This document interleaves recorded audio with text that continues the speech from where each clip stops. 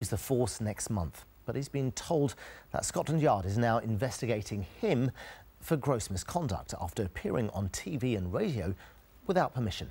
Here's our Home Affairs correspondent, Guy Smith. Right now, a report by the Public Affairs Select Committee was published today that looked into the manipulation of police crime statistics. Yes, part of that report praised the bravery and honesty of one Metropolitan Police officer. This is what's got him into more hot water, appearing 2 weeks ago on a BBC TV programme and Radio 5 Live, telling viewers and listeners about the way he's been treated since blowing the whistle on the Met Police for apparently fiddling crime figures. Today it's revealed he's now being investigated for gross misconduct, although he's already resigned and leaves the force next month.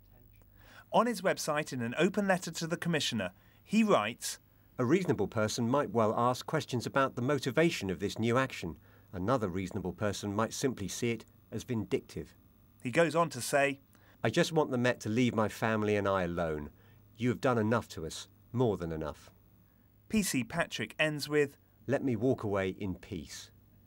PC Patrick first appeared in front of MPs last November, informing them of how his own force allegedly massaged crime statistics. The Met Commissioner, Sir Bernard Hogan-Howe, later admitted there was a truth in the allegations, and a subsequent parliamentary report was highly critical of the Met, but praising PC Patrick as a whistleblower.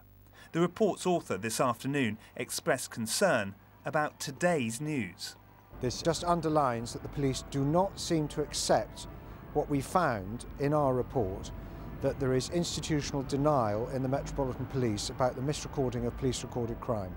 Former Commander Ali Desai was jailed for perverting the course of justice. 7 years ago, he wrote a highly critical book on the Met while serving as a senior officer, but faced no disciplinary action and was later promoted. The Met says Desai sought permission for his book.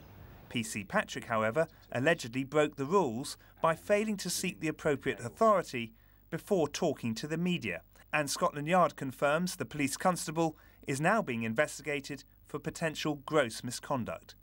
Guy Smith, BBC London News. A 49-year-old man has died.